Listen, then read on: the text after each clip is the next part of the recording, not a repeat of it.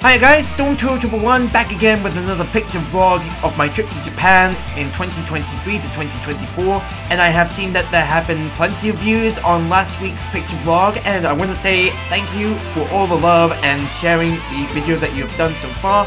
This week we're going to be going over what we went through in the first week of 2024 with more wrestling shows and of course more gaming related content and pictures for everyone to see.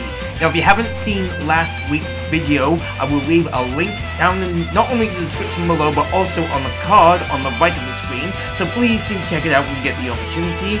And right now, let's get started with the first day of 2024. For the first day of 2024, we headed to Ueno Park to enjoy the temples that were around, as well as some of the traditional Japanese stalls that were serving hot food and beverages out in the open. And we even went around and saw some of the local wildlife that was inhabiting the park and the ponds as well, including some of the biggest koi fish that you will ever see, as well as some unique looking ducks around the park, where there were also some paddle boats where you also had to use your feet to actually move them. We also took in some of the smoke that was coming from some of the incense at the temple, so that we could also honor our friend who sadly passed away that previous week. Once our business in Ueno was completed, we then took another train back to Shibuya, and we weren't there for some wrestling shopping or anything of the sort. We were actually heading to the Tokyo Metropolitan Government Building, and it was humongous, absolutely breathtaking. I just froze at the sight of the building itself. And when we got there, there was a really long queue at about 3 o'clock in the afternoon. And it looked like the queue was about 20 to 25 minutes long, and we just decided that it wasn't worth going into the building. Even though it was free to enter, we just didn't want to risk going in and only have a quick peek only to be asked to leave the building. So we just left after seeing the building, and then we headed back into the main area of Shibuya to do some more window shopping and to see what else we could get. There wasn't that many stores open on New Year's Day, but there were plenty for us to go in and have a look around, see what they had to offer, as well as some restaurants that were also offering food. So overall, that first day of the new year was pretty good. The second day of 2024 took us to the artificial man-made island of Odaiba in Tokyo, and it was an absolutely amazing feat of engineering that we were standing on. And our first stop in Odaiba was the Gundam shop, and we even got a chance to stand in front of a real life-size Gundam. The model that was on display was the Unicorn Gundam. Now I haven't seen that anime at all, but if anyone has and would recommend it to me, please let me know down in the comments below, because I have got to get myself into the Gundam again.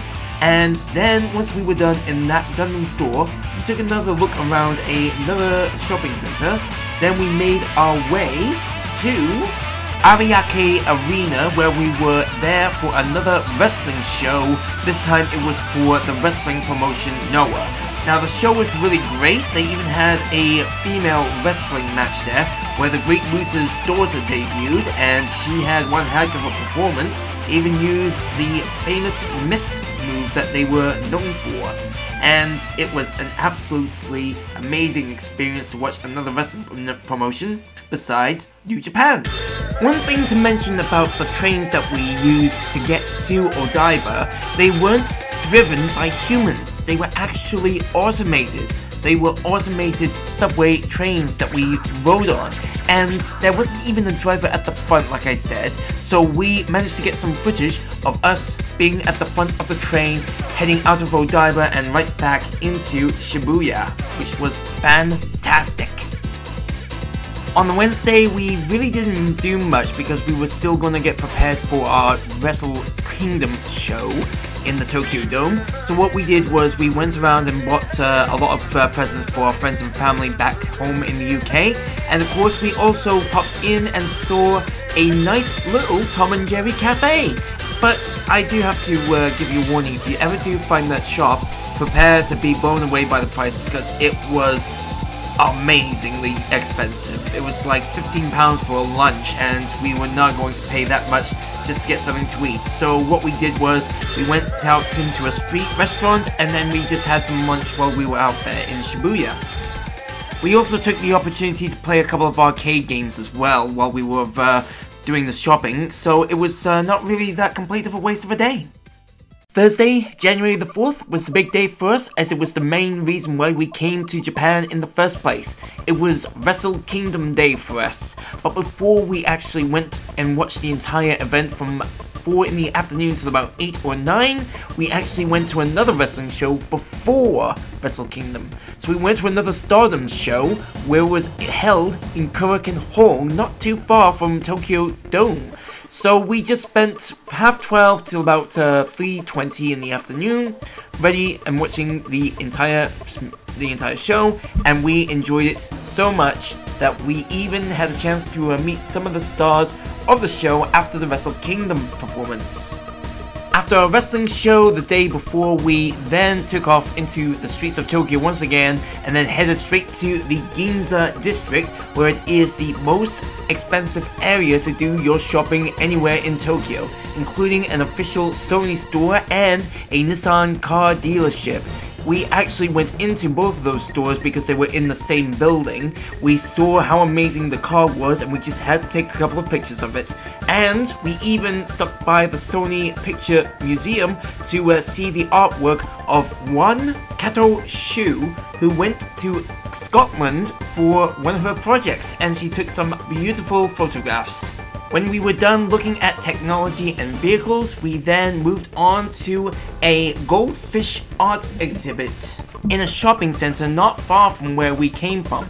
And in order to get to that exhibit, it was a bit of an odd trek. We had to get off on the 9th floor in order to get down onto the 8th floor where the exhibit was being held, but it was definitely worth the trek, and believe me, the pictures speak volumes for themselves. They were absolutely amazing. You could not believe how well built those fish tanks were, and the lights reflecting off the scales of the goldfish, it was absolutely stunning and breathtaking. You just could not look anywhere else other than the goldfish.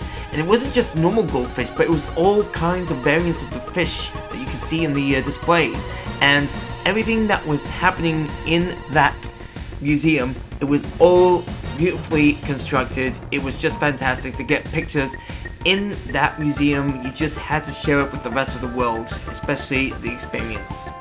Once we've seen enough of the goldfish, we then left the shopping center and then moved over to where the Imperial Palace was located. Now, unfortunately, because of the pictures, we didn't really get that much of a good look at the Imperial Palace, but it was plenty enough to see what the outside looked like. But I wish that I just had taken better shots, but never mind. Once we left the Imperial grounds, we then had to go to another park so we can decide on what we can do next. And after a bit of searching online, we found out that there is a graveyard not far from where we were, which is actually very famous in the history of Japan. It was the graveyard of the 47 Ronin. Now, if you've ever seen the film The 47 Ronin, I won't explain it to you, but for everyone who doesn't know, it's the graveyard of the 47 samurai who avenged their master's dishonor by killing the warlords that did their warlord the dishonor that he received. So they went out and killed him, decapitated his head, brought it to the graveyard of their fallen master, surrendered themselves to the other warlords, and then left their fate in their decision, where the warlords then decided, after months of deliberation, instead of executing them, they gave them the opportunity to commit harakiri, which is the art of honorable suicide. And they all did just that, and they were buried in the site of the 47 Ronin, where their master lies as well. It was a beautiful location, and we just had to pay our respects to those samurai who have paved the way for our culture today. On the Saturday, I went to Akihabara to spend a little bit of time with my friend before he went and had his tattoo done. and while he was away, I played lots of arcade games including Jude Beats and Guitar Mania. I also had the opportunity to play other games like Street Fighter 6 the Arcade Edition and Initial D, which is based off the manga of the same name, and I gotta say I was pretty good at both games, and I've started to consider if I should invest in a fighting stick and a racing wheel for my console games.